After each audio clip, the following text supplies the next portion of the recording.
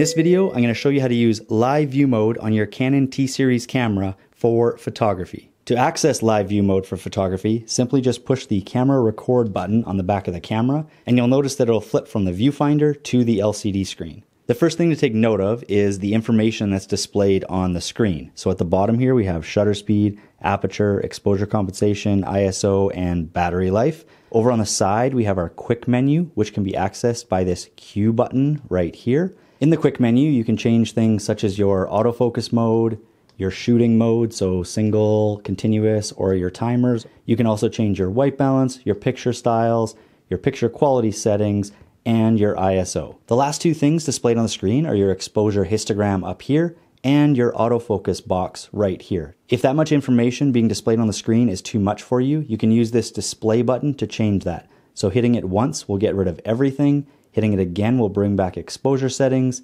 then the quick menu, and then everything once again. To change shutter speed, simply just scroll with your index finger, and to change aperture, hold down this AV plus minus button and then scroll with your index finger. Now that we have all of that out of the way, let's talk about the benefits of using live view mode, or at least some of the unique features that go along with live view mode. The first benefit that I'm going to talk about is something that you can't access while using the viewfinder, and that's grid display.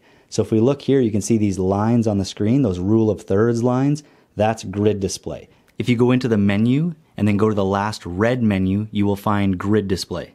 In there's grid display 1, which we were already on, and then there's grid display 2 that has many more lines to help us line things up. Having access to different grid displays can really help with image composition. The second thing that I'm going to talk about in regards to live view mode is autofocus. If we go into the Q menu, we can see that there are 3 different autofocus modes. In live mode, you'll see that the autofocus, if you hold down the shutter part way, it will take way longer than it would using autofocus in the viewfinder mode. So if you have anything that's moving that you need to autofocus on, do not use live view mode. It's better suited for controlled composition, so like macro photography that you're getting close in on something, still life, or maybe landscape. But other than that, just use the viewfinder for autofocus.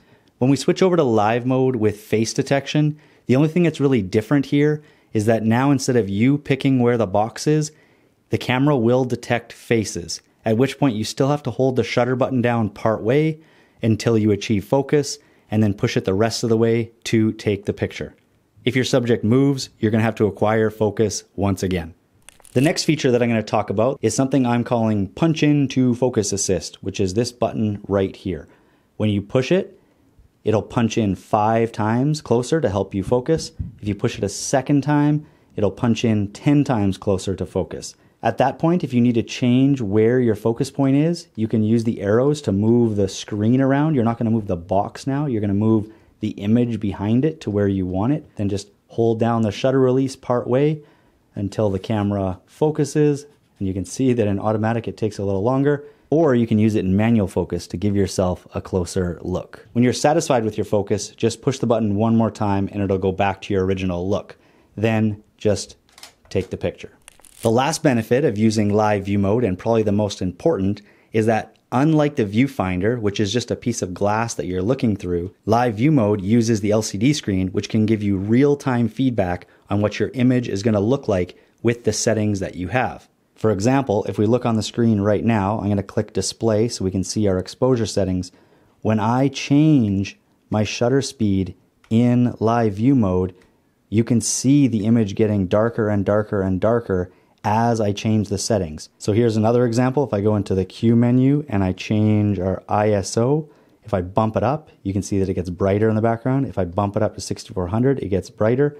So we get a real-time view of what our image is going to look like in terms of exposure and white balance. So if I go into white balance here and I change my white balance, you can see that it changes as I change the settings.